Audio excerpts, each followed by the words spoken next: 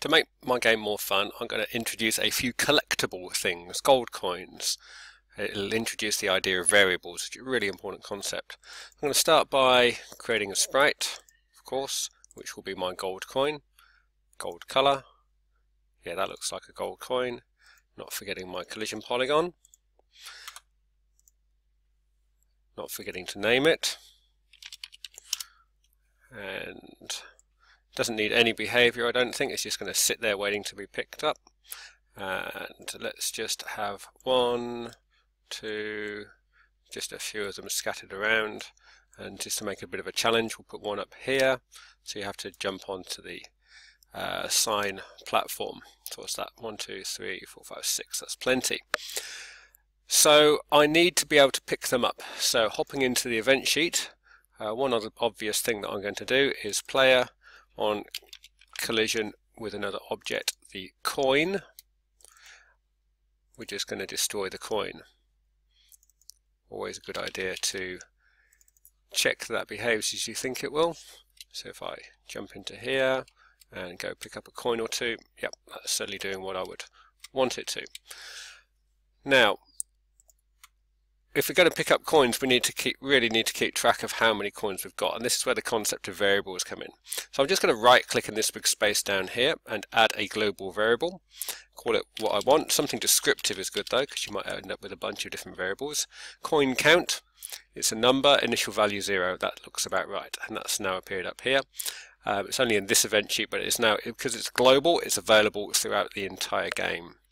So what I'm going to add as an action, as well as destroying the coin, I'm going to, under system, add to the coin count variable a value of 1.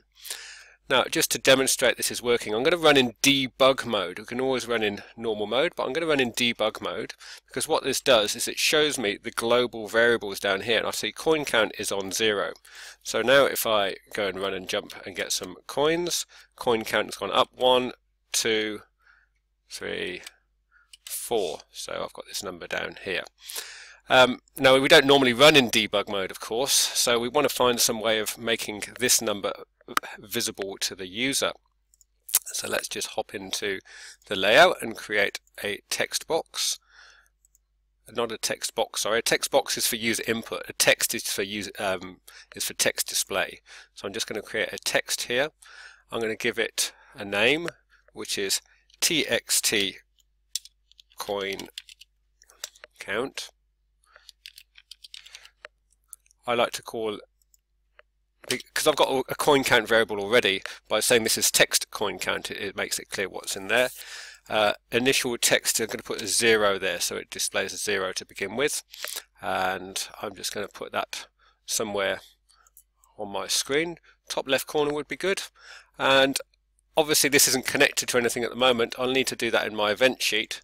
So what I'm going to do in my event sheet, text coin count, and right down the bottom there is set text, and I'm going to tell it to use the value stored in that variable. You see it's got speech marks at the moment, so if I put something in there, that's the actual text that will be displayed.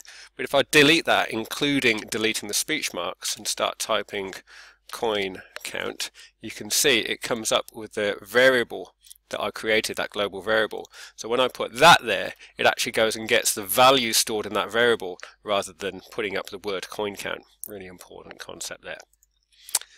And let's just check that it actually behaves as we want to. Well, it's kind of hard to tell because it's off the top of the screen, but let's go up there. Oh yeah, you could just see that it's a 4, and yeah, it's going up as I collect my coins. So that's pretty much solved that, except for the annoying fact that that coin is off the top. So I think we've got time. The next video I'll show you how to keep that fixed in one place.